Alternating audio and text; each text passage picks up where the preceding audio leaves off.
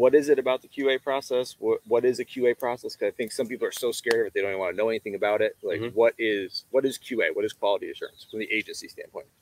From an agency, not the industry. Yeah. Because, I mean, on the industry standpoint, there's really not much. I mean, you've got privacy laws, you've got all kinds of things that you just can't share when it comes to individual quality assurance type issues with members. So that on that level, there's really nothing happening because of laws that are put into place that don't allow us to operate, to be able to do that kind of stuff. Yep.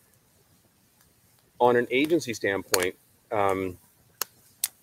quality assurances come up all the time. They're daily. And they range from a total colossal waste of time of somebody who has in a business dispute and thinks that somebody is violating standards, so they report them.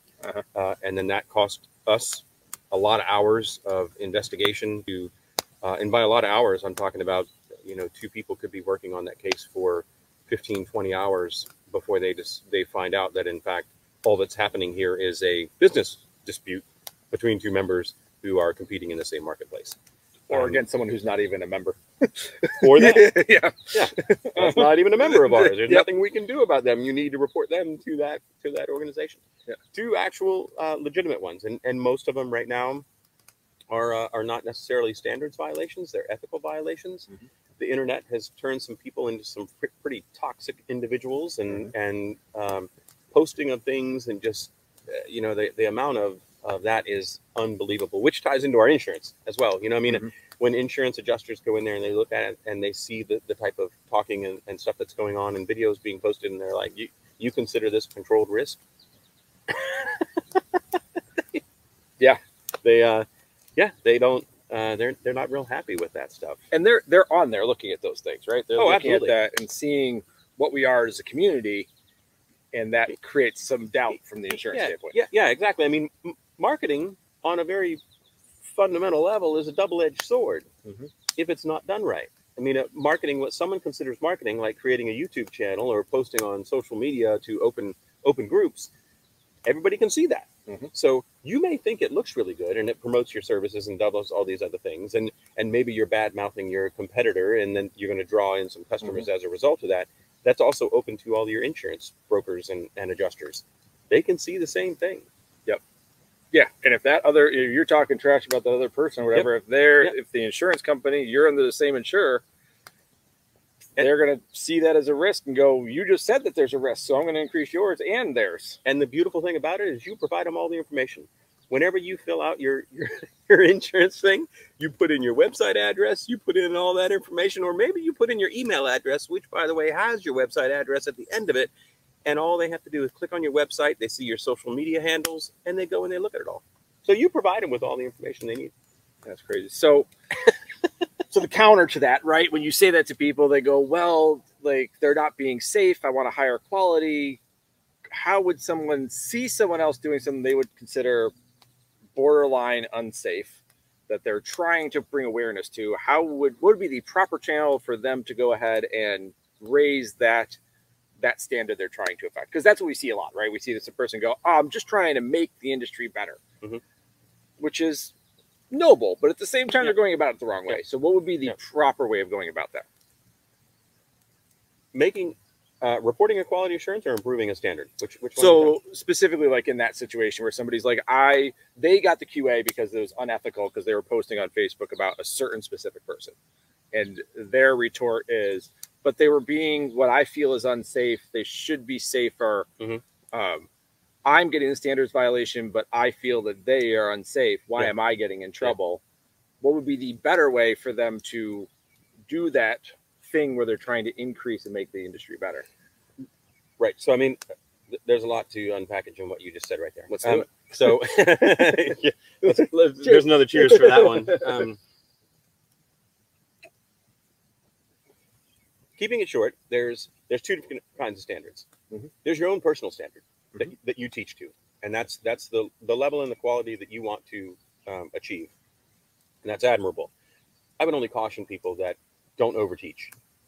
There's a way to teach, and I would say more time with the customer and more time with the customer in the water is more valuable than teaching skills at the next highest level. So teach them the knowledge they need to have at the level that they're at, and spend the time with them would produce a better diver than to start teaching them at a nitrox level what isobaric counter diffusion and M values mean. Yep. It doesn't matter. That stuff is so far beyond them, it's not even going to be a question. Spend more time with them, get better quality time. That's the personal level. Then there's the agency standard. And I'll talk to our standard, but I'm sure this applies to any training agency. That is the standard that we have to hold them to. Mm-hmm. We can't hold them to your personal standard of training. We can only hold them to the standard that we produce. Then there's the agency standard. And the agency standard is the only thing that we can hold an individual accountable for, because that's what they told them. We told them they have to follow, along with our instructor guides, our slates, and all the other support materials that go along with that. So that is the basis of our quality assurance. If they do not violate any of those things, our standard, our materials, those things, there's no quality assurance. Because we can't hold somebody accountable for something that we did not tell them about. Right. And that's like double-edged sword of the minimum standards, right? When you hear that, like, it's minimum standards, so you can literally, not that we would teach back here necessarily, but, you know, teaching back here in this sort of environment, the water was clear, versus teaching in the Caribbean is very different. Like this sort of situation, which is, if it was clearer and deeper, not much far off of some of, you know, some areas of the country where they'd be teaching in, right? We've denied some confined water training environments that are about like that. Welcome to my backyard, by the way. This is my backyard. And no, I don't dive there. I did when I was younger and doing salvage work. I dove in that kind of environment, but not now. Yep. So that's double-edged sword of minimum standards, right? Yeah. So we want you to be able to talk about this, but at the same time, how do you have a high standard when you have a minimum standard at the same time? And what's that balance like? Yeah. So, I mean, you can have those balances. You can have a minimum standard that raises, that brings everything up. And when we say high, we're not, I want to be careful that we're not trying to overteach. We're trying to create a very competent, as safe as possible individual at that level. That's what a minimum standard is. So the appropriate level for that diver, like Correct. we talked about, not overteaching. We've established this is the appropriate level. Because things change. I mean, we know that technology changes. We know that people have changed. We have identified a lot of things in individuals that we want to make sure that now, with this mindset, we can teach at this level. Equipment has changed. Yeah. So it has advanced a long ways. Mm-hmm. And that's another kind of good measuring tool, if you will, of how many incidents, accidents do we have versus the technology that has improved. You think about what we were doing in 2009, what was available as far as computers were concerned, dive computers. Yeah. I think people don't realize how short the lifespan of diving is, right? Like of the industry. Look at lights. Look at the battery technology in your lights. How your lights have gone. When I first started diving, those things were like 20 pounds. Yeah. They'd break your wrist out of the water. Yeah. But now you look at them and there's these little compact things with longer burn times. Yeah. Just the battery technology and the dive computer technology and the algorithms and everything else have improved. Yeah. So that's another measurement that you have to take into consideration. Yeah, the burn times on these things are ridiculous, and the lumens are crazy. I mean, and you can stick them in your pocket. Yeah. I mean, my first light canister as a tech diver, I had to strap underneath of my tanks. Yep. Yeah. Yeah. Things have changed significantly. And that changes how you that changes with the standards, right? The standards change with that. So, so that does bring a lot to unpack in that. When it comes to quality assurance, you can get me back on that, huh? Yeah. I absolutely am. So when it comes to quality assurance, there's some challenges with it. Yes. Right. Cooperation being the biggest one. Okay, talk about that. So how does cooperation fall into the QA process? Cooperation on both sides. Cooperation on the individual that we're trying to find out. I think a lot of people, as you said, they get scared when we send them a letter. And honestly, I'm only speaking from our side, how we manage them. Our initial contact with an individual who we may have some information or we may not, we just had a complaint filed. Our initial one is, there's two sides to every story. Tell us your side. And then from there, we listen to that side. And the best advice I can give anybody who receives a quality assurance letter from us is cooperate. Tell us your side of the story. Why you did it, why these actions, why someone's reporting this, or why it's incorrect, and provide supporting documentation. Yeah, I think that's super important because I think, like you said, so many people are scared of that initial contact. Yeah. It really is. They go into defensive mode. Oh yeah. Oh, it's all over. It's I'm in trouble. Yeah. It's literally, there was some sort of, it could literally be that somebody forgot that they did something. You know, did you do this skill? Nope. Like, you sure? Oh yeah, I forgot I did. We've had them as simple as someone knew that individual as one of our instructors, but they were actually teaching the course for another agency. And they responded back and said, I wasn't even teaching one of your courses. I was teaching for this agency, and here's the certifications to prove it. Case closed. So that cooperation's huge. Like, yeah, we can't hold you to our standard if you weren't issuing our certification. Yeah. If you were teaching another agency's course, tell us that. Yeah. And provide the documentation to say, here's their temp cards, here's their certifications, here's my student report from that agency. Done. Yeah. It's over with. Yeah. So QAs tend to be an overall somewhat reactive process, right? How does that process kind of go? So we never really kind of mapped out, like, somebody gets a letter, but what happens before that? How does that letter get initiated? How do we get there? Yeah, we try to be proactive. So, I mean, we have 100% quality assurance. So anytime somebody is certified, they receive an email, a congratulation email with a link to go to our surveys, to fill out a survey to find out what it is. We're not just trying to find out how that instructor taught. We're also trying to find out how our materials work.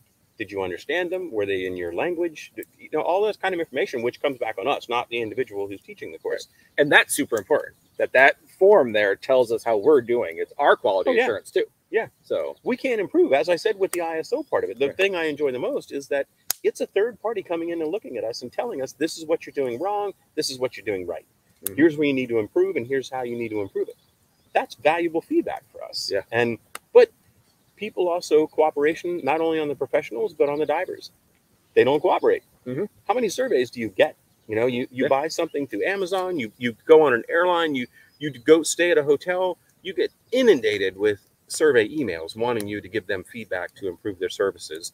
And then I'm only going to speak for myself, but I used to fill a ton of those things out, and I never even got a thank you back, much less that feedback was valuable. We're going to implement it. So I get it. But that cooperation is also important for us, because we can't tell how we're doing and how our members are doing unless we get that feedback. So then it does become a reactive thing. We try to be proactive, but you're correct. Oftentimes it's a reactive thing, because either a customer has had a bad experience with an individual and they send us an email, or somebody else witnessed something, and then that's how we find out about it. Right. And it's similar. Like, how many Google reviews are like down the middle, like, it was pretty good. Like, there's hardly any pretty good. It was amazing, I'm so impressed, or it was terrible. Like, that's the Google reviews you get. There's hardly any threes in there. It should look like that. Like this. Because those you get middle people aren't going to... 2.5 stars. Yeah. No who gives that? Yeah, exactly. So, all right. So the person fills that survey out, and how would a letter get initiated? Not like a complaint, but how would a regular QA kind of come through? That's not being reactive. It's kind of that proactive thing where someone filled it out and there's something we kind of need to check on. Yep. Well, again, we oftentimes we know there's two sides to every story, and if it depends on how it comes in. If it comes in from a dive professional, then we're oftentimes a little leery, because we see so many of these business disputes, or we see misreporting. As I said, oftentimes it comes in, you know, this person was teaching a course and I saw them doing this and they had this ratio or whatever it may be. Come to find out they weren't teaching one of our courses. They're, as many instructors are, they teach for multiple agencies, or it's a business dispute. If it comes in from a customer, typically it comes in on an email, and they're pretty detailed about their emails. In those, we also know there's two sides to every story, because not everybody's meant to dive, or you know. So we want to go back to the individual, and they will give us reports. They'll give us a complete thing and just say, you know, this customer came in. Here's what we try to do for them. These are the number of pool sessions that we did with them. This is the number of open water dives that we did with them, and we just weren't able to get them through the process. Oops. I guess I should silence that, huh? You didn't give me my warning. Silence your phones. I'm just impressed that you have it on. Period. Like most people just have theirs on silent all the time. I hardly hear anyone that has a ringtone anymore. Yeah, I probably should. That's good advice. It's all good. No worries.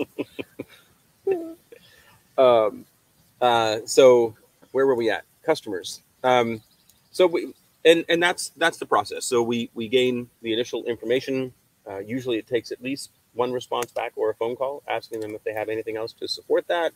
If it's a customer, we'll say, do you have any other documentation, such as a receipt for the payment of the course or those kind of things? We try to get as much as we can. And then we'll immediately reach out to the individual who they're complaining about, or business. Sometimes it's a dive center. Yeah. And we'll contact them and we'll ask them to please give us your side of the story. And we do everything we can to kind of soften that message. We will go back to them and we'll say, you know, we've received this. This is just our initial contact with you. We do everything we can to try to make it sound like it is the initial contact. We want your side of the story. We want to know what happened here, because we're only hearing it one-sided. Any parent out there should be able to relate to that. Yes. Because there's what your child says when they come home from school, and then there's what the teacher tells you. Yep. Yeah. And they're oftentimes different stories. Oh, very different stories. Yeah. So, and the context of how that child was asked what happened is Yeah. very different. From teaching in a classroom, that is a big difference. yeah, I didn't do any of this. My friend was the one doing all the talking. He was the one doing all that. Yeah. I mean, I have 2 kids. I know that story. Yeah. And that helped me a lot with, well, actually I was doing quality assurance before my kids came along. So I'm like, oh, I know this pattern. Yeah. So the question has changed too when the kid gets home from when we were growing up to what did you do versus tell me what happened. That's changed drastically. What did you do? Clearly you must have done something. Yeah. So but that's an interesting change, whatever it is what it is. All right, so quality assurance comes in because someone says they filled out a report and they said, I did everything in the course. I paid for it up front. Here are my receipts, because you had mentioned that. I did everything they asked me to, but they told me they weren't going to certify me. How is that handled? this is where our agency differs a little bit, because we do allow that little bit of flexibility. That would you allow this individual to dive or teach your loved one? And that's the final gut check. As an instructor, you have that opportunity to say, yes, I put them through the paces. Yes, if I was just checking off boxes on the standard, they did all these skills. Did they do them to a point where I think that they would be competent? Or if they were diving with somebody else, could they handle themselves and maybe a slight emergency? No. Mm-hmm. This person can't do that. And there's many factors that are involved there. I mean, you have people who have ADD, ADHD. We have all these other things. They can't monitor their gauges. They can't do all those things. Did you see them as an instructor look at their gauges? Yeah, they probably did look at their gauges and they checked the computer. Do I think they can do that without me prompting them? No. Yeah. And did they even register what that was? Because you see so many divers that look and you go, I don't know what that was. They're down to 500 PSI. You got air? Yeah, I'm okay. Yeah. No, you're not. Yeah. No. You're not okay. Yeah. So I think that what you said super important there is that it's the first part of the standards completely in the code of ethics is that family and friends clause. Yeah. Would you let the person instruct if you're an instructor trainer? Would you let them instruct your family and friends, or would you let them dive with your family and friends? Yeah. And that is that, like you said, that final gut check, and so important that we have that in there. Extremely important. Yeah. Because our agency, our standards, everything about us is not designed as a check the box and you're done. Mm-hmm. That's not what we want to do. Yeah. We want, and we don't really want instructors. I'm using the term instructors because that's the common term. We want educators. Yes. We want people who are going to go out there and teach diving and follow our standards, but use their experience and things that they have. And that's the amazing thing and challenging thing, right? Like I remember when I first crossed over, I called in. I'm like, where is my laundry check boxes? Where's my laundry list of things to do? Yep. And I was told to just teach because I could. And I'm like, you're right, I can, but like I'm a little nervous now. Like I don't know what to do because I was following check boxes before where I was coming from. So like now I actually have to but I'm an educator by trade. So oh, now I got to do a lesson plan. I just didn't do that. Like I should probably do that. Make it up. So and we've all seen it. I mean, maybe not new instructors. Yeah. But we've all seen divers who could check the boxes, but did not need to be diving. Yes. Yeah. Or that met the minimum standard, but needed more. Yep. Yeah. And there's some people that you have in the middle of your class that just shouldn't continue on. Right. Yeah. There's people that you just say, like you said, not everybody's made to dive. No. Listen, Yeah. I don't think this is going to be a safe activity for you. Yeah. So, and that is, in the end, that's really what the dive professional needs to consider is, when you sign your name on that card, do you think that individual is going to be able to handle themselves in the water? Because we don't want to put anybody's lives at risk here. Yeah. It's a sport. We're doing a sport. Yeah, I mean, unless you're talking about public safety divers who have to do it as part of their job, and even some of those guys wash out. They realize, luckily, most of them will do their own gut check and go, nope, this is not for me. Yeah. Yeah. And that's that question of, is it a recovery or is it a rescue? Because as soon as you were looking at it going, this is probably a recovery, let's slow down. Yeah. Right. Yeah. Like that's, what's the rush? Yep. Yeah. Like, let's step back and do some extra safety stuff. Because everybody who came there should go home. Yeah. Everybody who came there alive should go home alive. Yes. And that's the most important part. Yeah. And that holds true even in sport and technical diving too. Right. You know, you're not going out there to hurt yourself. That should not be your goal at the beginning of the day. Right. Definitely. It should not be your goal at all. Yeah. So is there anything from the quality assurance aspect industry-wide that you would change if you could? Well, two things. No, really on the industry side, I would only change one thing. I think there should be cooperation amongst agencies. And I think we should be, I think we should be allowed to do that without legal ramifications. The reason is there's roughly 270 agencies around the world. So if somebody gets into a quality assurance situation, right or wrong, they immediately go to another training agency that can offer the same service doing the same thing. If it's a valid quality assurance that is putting somebody's life at risk, or the safety of a diver, then we're really not improving anything. We're just pushing them to another thing. And, again, I try to draw analogies to other things that maybe you would understand, but, imagine you live in New York, I live in New Hampshire. Imagine you have so many traffic violations, drunken driving, reckless driving, whatever it is, that New York has taken your license away from you. So now you move to New Hampshire and you get your license. Yeah. Does that make any sense? No. You're still putting people's lives at risk. Yeah. There should be some reciprocity. There should be something allowed between the agencies to where we can say, we have investigated this. Here's our investigative process. Here's the information that we had. This is the individual. You do what you want with it. And then a prudent agency would say, we respect your process. We respect your outcome. We don't want them. Mm-hmm. Because in the end, just like a standard, as I was saying, a standard we're trying to maintain minimum safety for a diver or a dive professional. And if someone is compromising that safety, then you're still putting people at risk. And there's no sense in having them still within the industry. You look at any medical field. If a doctor loses their license to practice medicine, they're not going to regain it in another state or another country. Hopefully not. Hopefully not. Yeah. Hopefully there's a better process. I've seen it go the opposite way, where they end up being, not that it's bad, but NPs or nurses, and they were doctors in other countries because they couldn't, because that reciprocity wasn't there. Yeah. Well, the reciprocity of the licensure wasn't there. Yeah. So they qualified at a different level because they couldn't verify stuff. Yeah. So made great NPs and nurses, but they were a cardiologist in their other country. So I've seen that. You said two things, but then you retracted and said one for industry-wide, which leads me to believe that there's one for agency-wide that you would like to see an improvement for QAs. I would just like to see people maintain better records. And I can tell you, it's within our standards. You have to maintain all your training records for 7 years. We don't have a lot of records that you have to maintain. It's a pretty short list when you look at the standard. But I can't tell you how many times we ask for training records and they don't have them.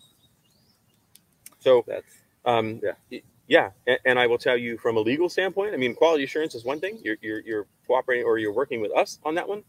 If it comes down to a legal matter and you have no training records, nothing to document the process that you followed, you're done. It is your word normally against the word of somebody who was not even there during the training. It's whoever their survivors are. Yep. Yeah. And if you have no documentation, you don't have their signature on anything, you don't have dates or initials on anything. All they know is that you were there and someone else didn't make it. Yep. Yep. That's it. Yeah, that's not a good place to be in. Definitely not a good place to be in. No, at all. So if I was to improve the quality assurance or to put an emphasis on something, I would say maintain your training records. Scan them in if you want to scan them in. Have a backup to that scan. Have a paper file that is safe. I would still recommend scanning even if you have a paper file, because then there's a backup to that original file. We've seen those go away in floods, right? Fires and things like that. Their entire file. Oh yeah. Gone. Yeah. Yeah. Yeah. Or dive shop close. I've heard of dive shops closing, locking the doors, and the files just disappearing. Yeah. I mean, so in the case of a business being shut down for bankruptcy or something, the sheriff's department or some local authority is going to come in and put the lock on the door. Yeah.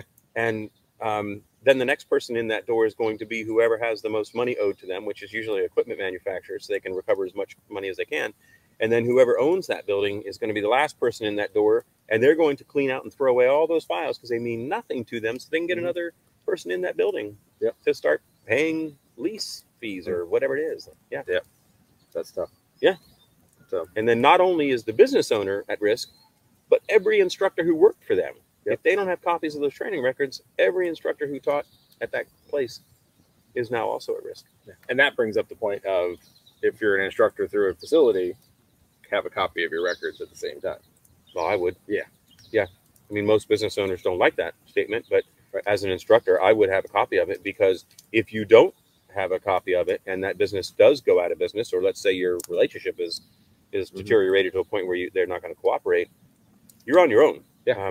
I get the perspective from the business owner that they don't want to give those training records away because that's their customer database, and they feel like instructors, and they have a lot of good reasons for feeling this way, is that instructors are going to go out and start their own business and steal the customer base. My thinking on that is, if you're providing good customer service, your customers aren't going to leave. Yes, maybe they'll go to another location. Maybe they'll check them out because they're new. They're the new bright, shiny thing. But if you're providing good customer service, you have regular hours, you're giving them what they need, why do they want to move? They're going to stay with you. Yeah, that's always been my philosophy. If you're doing it really well, go check out everything else. Go have fun. Go look at everything else, because you're going to come back. Yeah. That's when I was running my business since I ran it. Yeah, sure. Visit everyone. Please do. Yeah. Please do. Yeah. All it can do is, in my opinion, make me look better. Absolutely. Well, I mean, I can tell you, going back to when I became an open water diver, I did that. I went around and I shopped probably 7 or 8 shops within the local area that I was at. And I ended up returning to the one that I ended up working for, because the customer service was so good. They had everything that I want. They had a good, clean shop. They had all the equipment, everything. They answered my questions. They did everything I needed. Even though I went into all these other shops, that was the one. I went back to one. Yeah.